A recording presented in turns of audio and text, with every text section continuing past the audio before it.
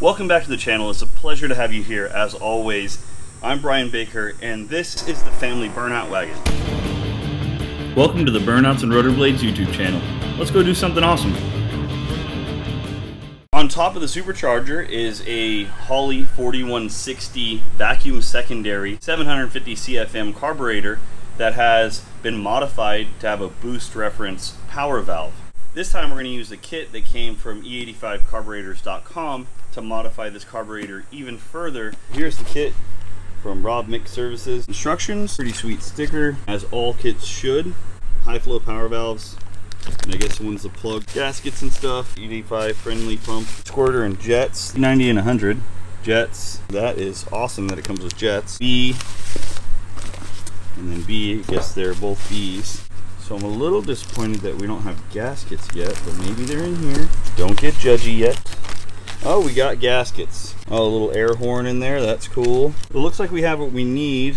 I'm gonna read through these instructions and before I go pulling the carburetor off the car, and we'll come back after I know what we're doing.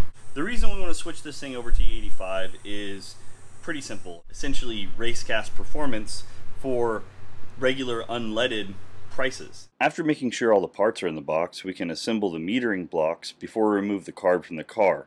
We'll start here with the power valve. Take care to make sure the power valve gasket is seated properly. I like this hanging method for installing it. Take a look around to make sure the gasket isn't sticking out unevenly. Then tighten it until snug with a 1-inch wrench. And it doesn't need to be very tight. The same is true for the jets. They don't have to be very tight. They're only brass. There's a special tool for this, but if you're changing jets infrequently, careful use of a wide flathead screw stick will do the trick. The instructions say whatever side the plug goes in gets the larger jets, hundreds in my case, and becomes the secondary side. The power valve goes in the primary side and gets the smaller jets, and those are 90s in my case. With the secondaries and the primary side metering blocks done, we can pull the carb off and get started on it. You don't want to watch me do this shit? Like in real time. Nobody does. Look, you had me at meat buffet.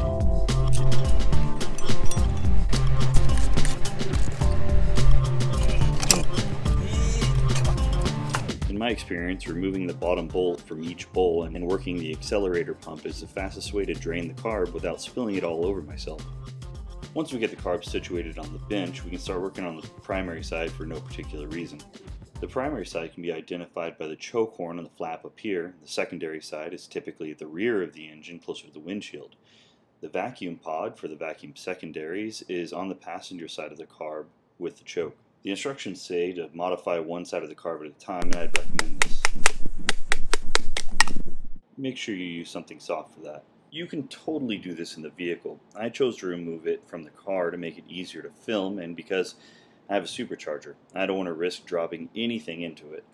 I also want to take the time to null out my carb by squaring up the transfer slots here to get rid of my high idle. I also want to give the carb a general look over before I slam it back on the car and set everything back to null. And this will help a lot later whenever we're trying to tune it because it'll be set at a baseline. In a previous video we modified this carburetor to have a boost reference power valve. This line was installed to move the power valve's vacuum signal to under the supercharger, and this passage was blocked off because when the supercharger makes boost it creates vacuum above the supercharger, which could close the power valve when we want it open, causing a lean spot in the tune when the boost comes in. Just for my personal reference, I have 70 jets in the primary side and it runs really well at part throttle. Internet wisdom says to go up 10 jet sizes when switching to E85. I also have a 6.5 power valve, which is better for the supercharger. I might need to order a 6.5 power valve in the high flow flavor for this tune. To illustrate the difference between the needle and seat and power valve from the E85 carb and the gas carb, I have them laid side by side here. This one is a 130, which is really difficult to see on camera, sorry. And this one says 110. So this one flows more, and this is the high flow power valve. It has 4 holes compared to the other stock's 2 holes. And these are part of what makes up for that extra 40% fuel volume that's needed to run E85 on a given carburetor. Next we're going to null the primary side idle air screws. Take them all the way in to where they're seated gently. Then come out a one and a half turns on all 4 corners so you know they're all set when you install the carburetor. Now we can move on to the bowl conversion, which is essentially just changing out the needle and seat, so we can throw on some tunes.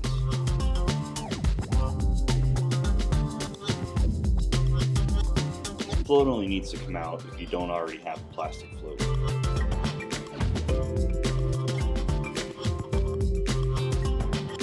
Make sure that little ball in the bottom of the rubber diaphragm pops through the bottom of the bowl.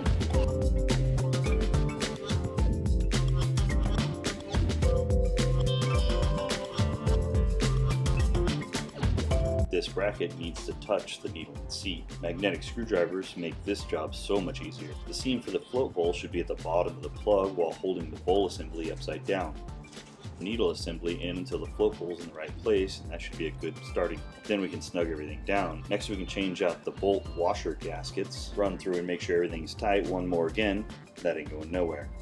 We're going to take our freshly rebuilt metering block, line these two pins up with the main body and slide it in. Take our rebuilt bowl with screws in it. I put my pinky on the accelerator pump arm, lift up the accelerator pump linkage. The instructions have a pretty neat trick where when you're tightening down the bowl's bolts, you rotate the entire bowl so that you take out any slot between the accelerator pump arm and linkage while you tighten down the bolt.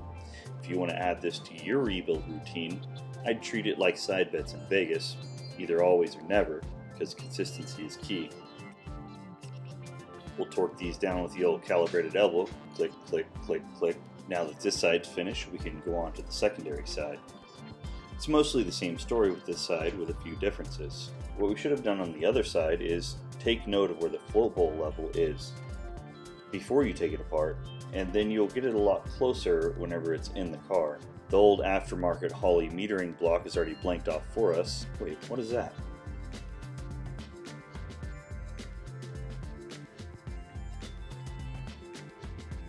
Oh, no way.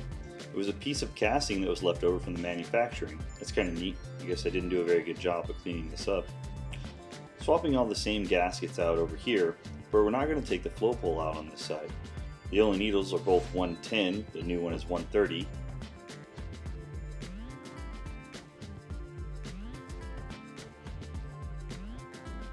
That's adjusted.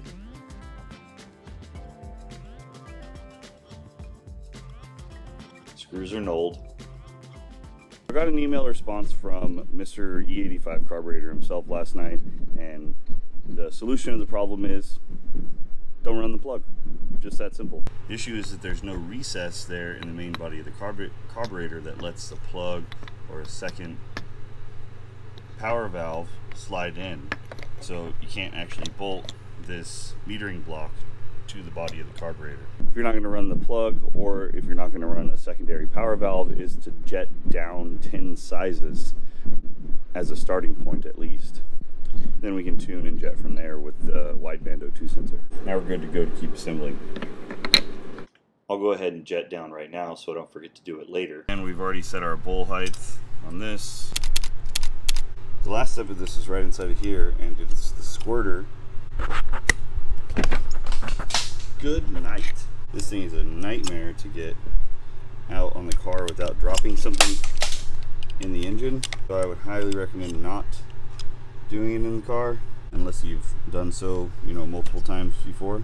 If you leave your throttle blades closed when you're doing it on the car, you can at least pick up whatever you drop, but it's not easy to do this on the car. Small gasket right there. It fell down exactly like I said it was gonna.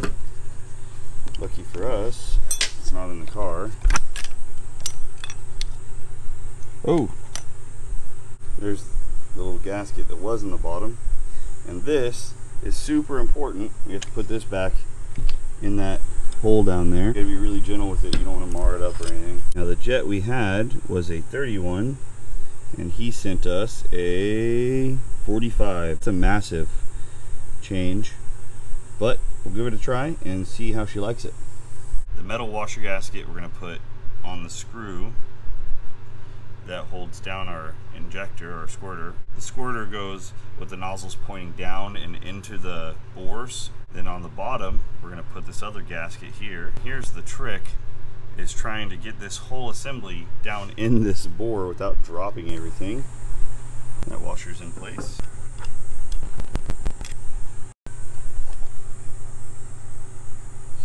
Nozzle's in place.